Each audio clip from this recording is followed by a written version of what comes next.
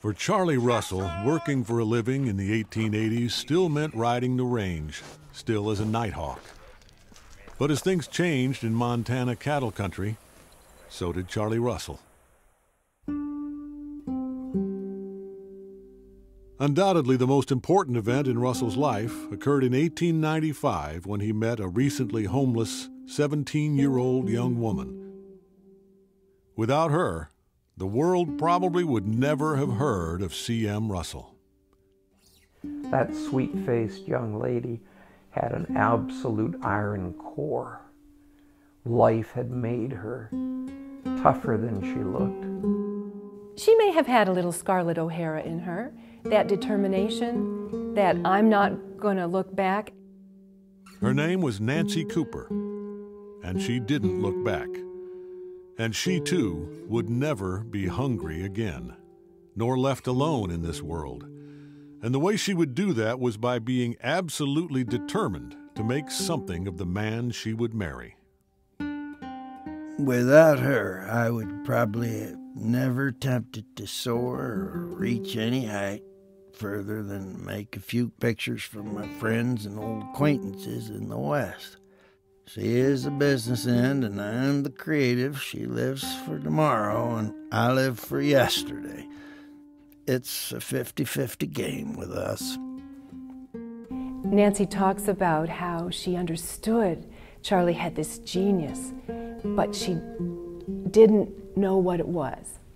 She knew that he needed that space to have his memories come up, to have the pictures that he kept in his mind. He once said to her, "Nancy, I wish you could see the things that I see." She understood that she'd married a man with a gift that few other Americans have ever had, and that gift was going to be fulfilled, and she was going to be the person to fulfill it. She was really a woman of today in the wrong time.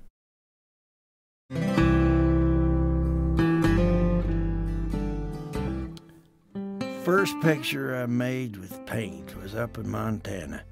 I was working with a cattle outfit, and when winter came round, there was a saloon keeper who wanted a picture in colors to hang up on his wall, so I made it for him.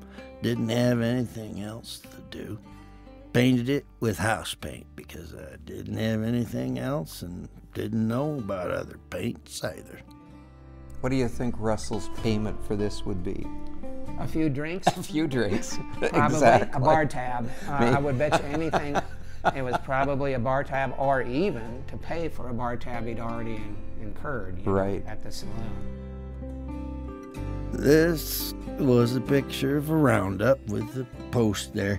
Anybody'd know it was somebody's first picture. Where there was a white tent, I painted her all white. And where there was a black horse, I painted him all black. In the years that followed, Russell's palette would expand. Watercolors and oils would traverse the visual spectrum, especially the colors of Montana's big sky, and his sculpting clay would become bronze. But his subject matter essentially stayed the same. Cowboy camp may have been crude, but it's a variation of a story he would tell and retell, sometimes with a radical view. He would look at things from an American Indian perspective. Well, I see that powerful sense of what will be lost.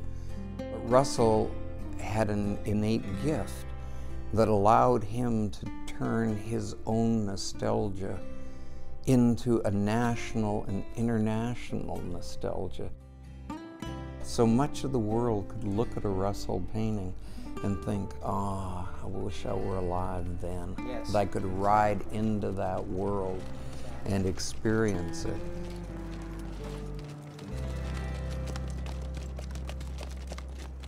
C.M. Russell and the American West.